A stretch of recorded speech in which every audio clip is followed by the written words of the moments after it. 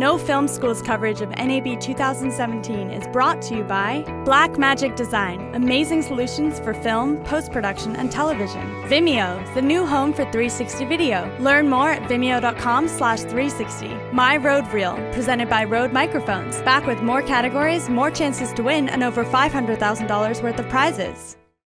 This is Charles, covering NAB 2017 for No Film School. We're here at the Fotodiox booth with Bohush. Hey there, everybody. I'm getting a little bit of shiny top light, and we're going to get a little JJ action here from the pop spot. Bohush, what's this guy? So we created a really compact Fresnel light. Lots of folks are shooting with big soft lights, and that's nice, but if you want to get dramatic, if you want to emphasize something, if you want to get the light exactly where you want it, Fornell is the way to go. The thing is, Fresnels are really expensive and really bulky. An indie film producer might have a hard time affording one. A single LED Fresnel can cost like $1,200. So we created something small that we think is affordable and super, super useful called the Pop Spot. Now this guy's very small. As you see, it's about the size of a soda can. It is focusable. The focusable beam is what the Fresnel is doing for you. Mountable, regular tripod thread or Arca Swiss here. And this is available in a couple different configurations. They all have the barn doors. They have a drop-in tungsten filter if you need it. Dimmable, 10 to 100%. You can run it off AC. That's one of the kits. You get a light and an AC adapter. That's the lowest price one.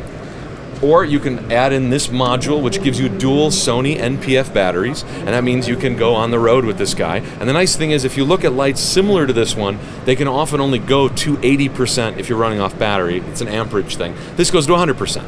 You get the same performance whether you're running off AC or running off battery. I like that you're miking the photons coming out of the light. That's cool. And then you can get a 3-light kit that comes in a rolling case, and it's got everything you need. Again, all the batteries, all of the chargers, all the everything, and that comes in this rolling case for around $1,000. Do they get really hot? Not especially, not especially. Now they do have a fan, which some people get really edgy about. I mean, most of the time I'm thinking, if the light shouldn't be right next to your microphone anyway, but I get it. There's a fan, so you might want to take that into account.